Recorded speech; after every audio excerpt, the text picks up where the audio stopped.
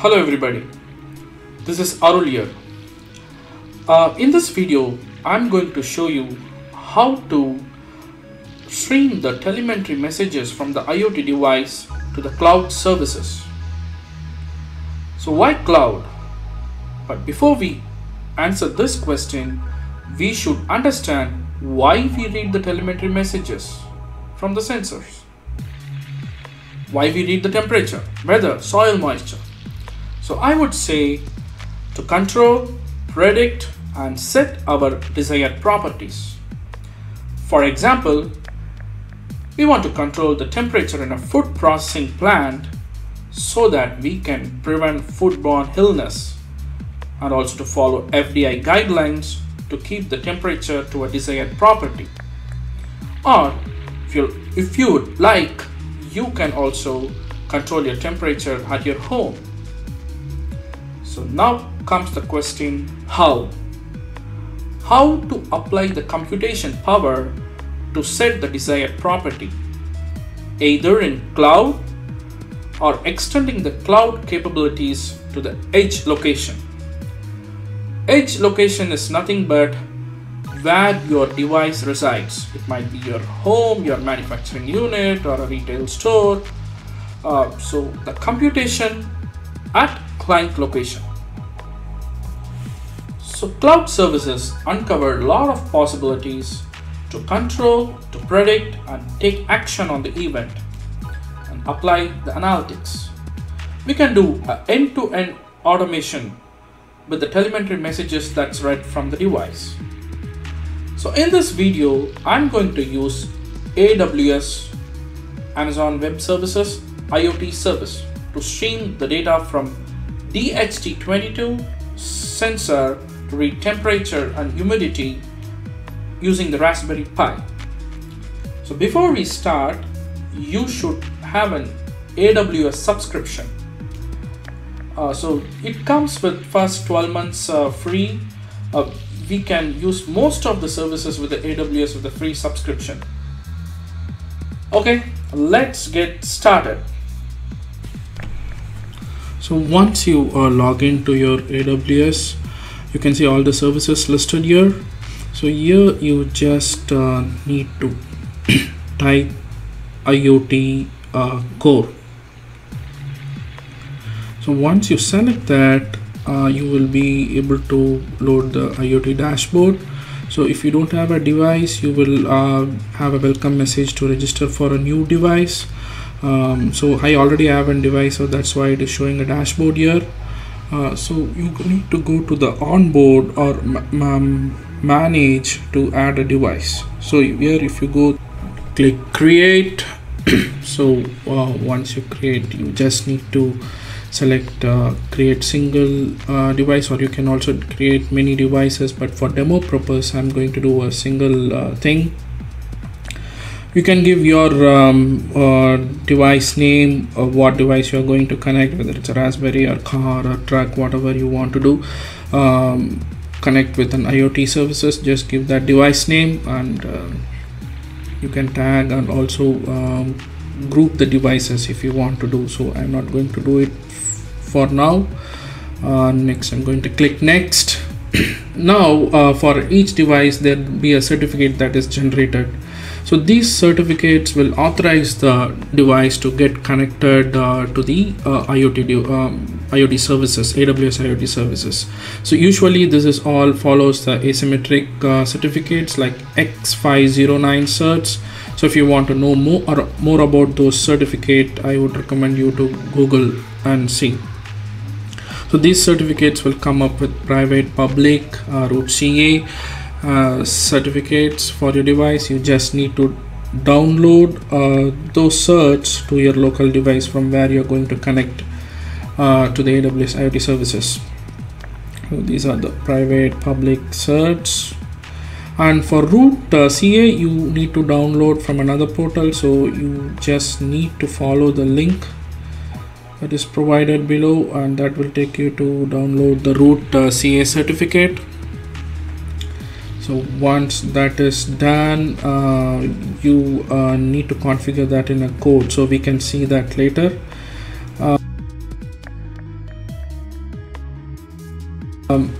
So after you do generate the certificate, you have to activate, so don't forget to activate it. Once you activate, your certificate will be like enabled status, and later we have to attach the policy. So we didn't can generate the policy, so I'm just marking as done and moving to the IoT core dashboard again. So now we need to generate the policy. So policy is nothing but giving access and allow access for the IoT services. So what our devices or what the endpoints are going to do, like IoT publish to a topic or subscribe. So go to secure, go to policies. So that will take you to the policy page. So I have already existing 2 policies there. So if you want to create policy, just click on create. That will take you to the policy creation page. So here you can give your user defined policy name, and here you have to configure the action and the Amazon Resource Network endpoint. So I'm going to give just a truck policy, and here there are a lot of IoT services like action can be like publish, subscribe, connect, or receive, or shadowing. So for demo purpose, I'm just going to allow all services of IoT, and also the AR allow, and create it. So if you want to configure in production environment, I would recommend you to configure to the respective endpoint as a security practice. So for example, if you want to give a publish, just give publish and give a respective endpoint or a topic name. So don't open by providing a star in the production environment. So for demo purpose, I'm using it for now. So once the policy is created, I'm not going to create because I already have a policy. There are 3 main things, right? So one's thing that going to connect to IoT services, another one is a certificate, and another one is a policy. So once it is all created, we have to attach the thing and the policy to the certificate. So now we are going back to the certificate and select the respective certificate what we have generated. So I'm going to use the existing certificate that I have, and I'm going to show how to attach. So here this is how you are going to attach the policy.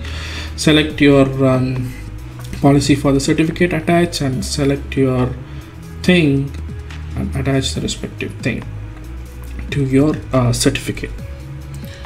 So this is done. So we have created things, certificate, policies, and the attachment is done. So a lot of infra setup is done. So now we need to decide on what we are going to do with the telemetry message, right? So we have to act.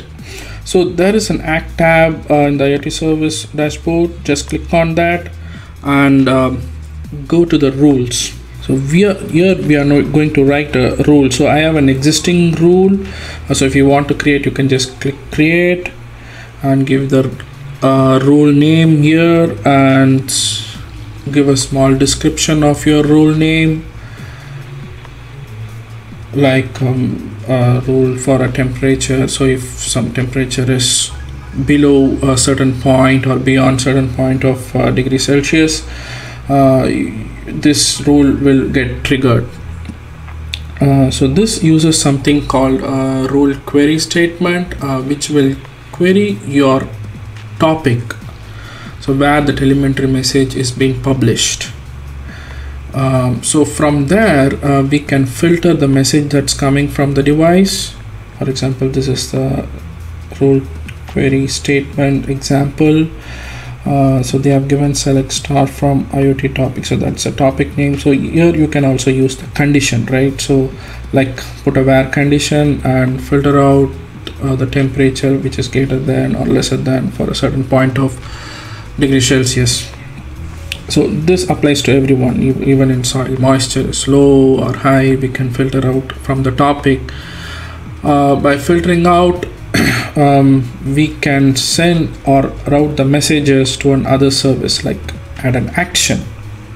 So there are a lot of services you can configure in the role, like sending to Lambda or sending to DynamoDB tables and a SNS push notification. So for this demo purpose, I'm going to use SNS push certifications. So I have already configured my role. So this is the role. So if you see here, I have selected the topic name filtered and I have configured the push notification. So I will come later how to create a topic for an SNS. So that is a different thing. So where you need to create a separate topic and a subscription. We will go to that in a little bit. So this is this query I have written. So I'm going to change this query to filter out the messages, the temperature that I'm going to read from the topic. So I'm going to edit, and here I'm going to filter out, like putting a where condition, like where the temperature is greater than 21 degrees Celsius.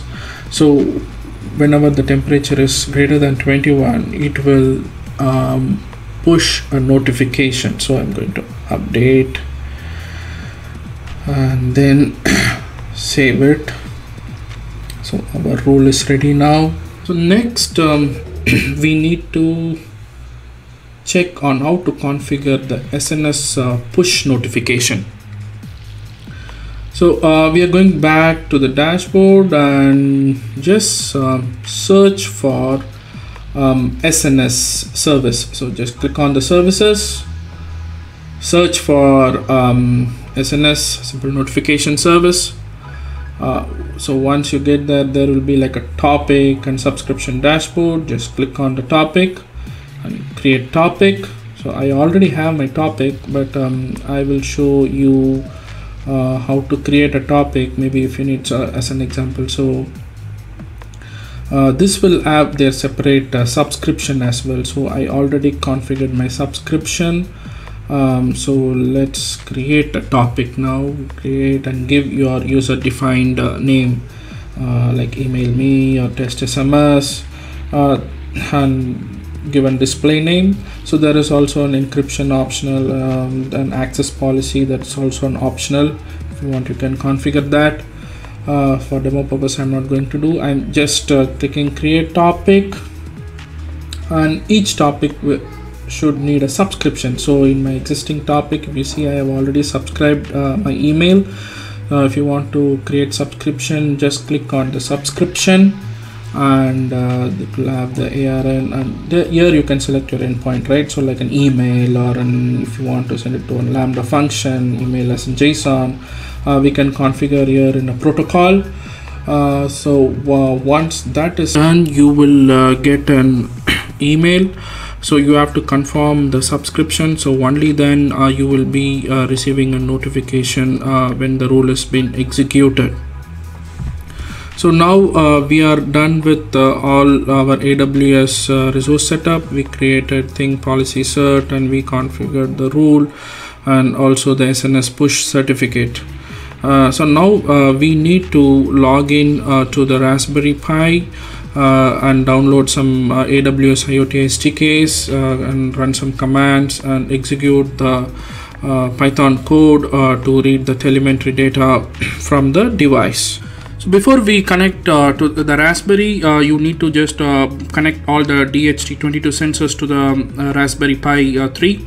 If you want to know about the circuit, please do check out my previous video where I have shared the detailed circuit diagram on how to connect this sensor to the Raspberry and get the reading. So now I logged into my Raspberry Pi.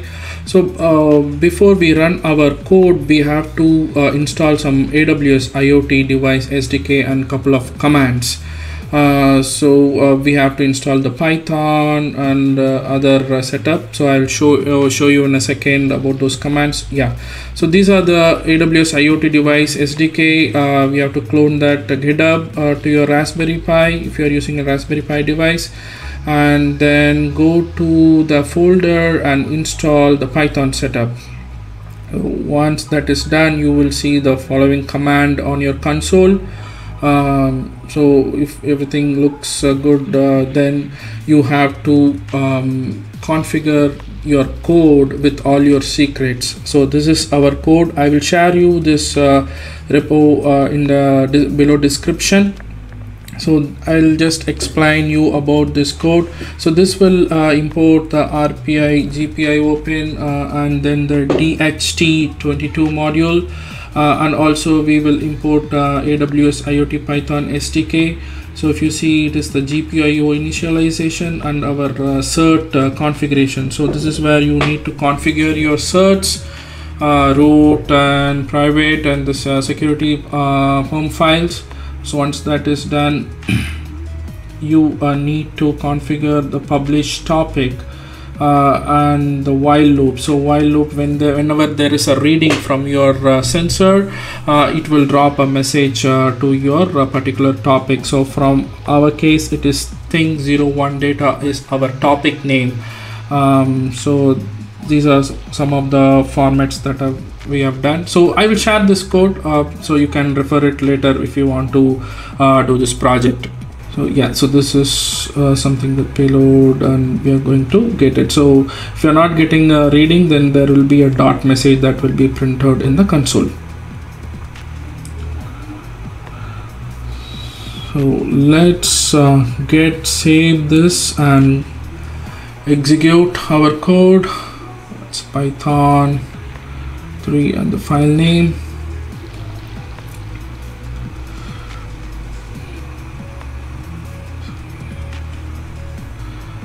And then you just need to execute it. Okay, so now we have started to read the temperature and the humidity from the sensor. So this is how it looks. So sometimes if it is not reading the temperature, it just prints a dot. So that's how we have written our code. Otherwise, we are getting a timestamp, temperature, and the humidity. So now we have to check whether these messages are coming to our AWS topic. So we created our MQTT client, and the topic name we configured as thing01 data. So let's go to our MQTT client. So there is something called test to validate whether the messages are receiving it. So just you need to subscribe to the topic. Click on the test and go to subscribe to a topic and type it as thing data. So yeah, so now we should see, yes, so now we are seeing the temperature and the humidity data from our Raspberry Pis. So yeah, so now yes, our code is executing well. We are able to receive the messages from the Raspberry. If the temperature is about 21, then we should get an email, right? So that's how we configured our rule. So let's quickly go and check whether we are getting an emails, because I see the temperature is about 21 degrees Celsius here. So yes, I got an email notification. So this is my email box. So if you see, there is an AWS notification that's happened. So whenever the temperature is above 21, I getting this message. So likewise, we can do lot of message routing. So whenever we read a telemetry message from an IoT device, and we can get it into a dashboard. So this is something out of dashboard from an IoT core, where it shows a successful connections and the message process published and the rule that is executed. Likewise, we can build a lot of dashboard to read insights on the telemetry message to do a predictive analysis. Thank you for watching. If you like this video, please do subscribe the channel and follow. Thank you. Bye bye.